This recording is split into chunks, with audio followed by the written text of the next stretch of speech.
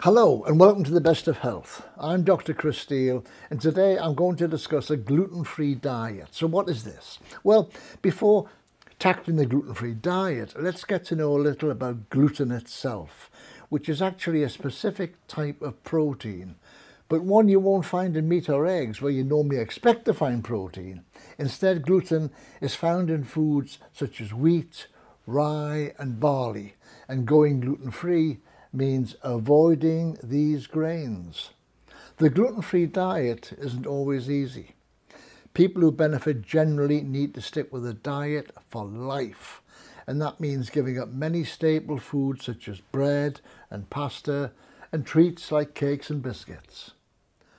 But going gluten-free has even become a lifestyle choice for some people, such as Djokovic, the tennis player, who went on to a winning streak of over 40 matches and rose to world #1 after going gluten-free. Maybe because it's seen as a diet choice for some, companies are sprouting up and providing a great variety of new products with whole ranges of gluten-free foods. So it's getting easier and easier to find gluten-free alternatives. And of course, careful planning can help you stay gluten-free long term.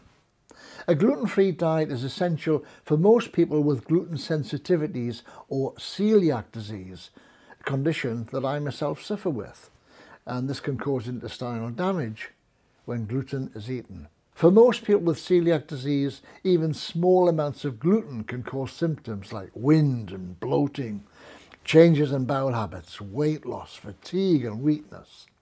And that's why going gluten-free can be a big help, no matter how mild or serious your symptoms.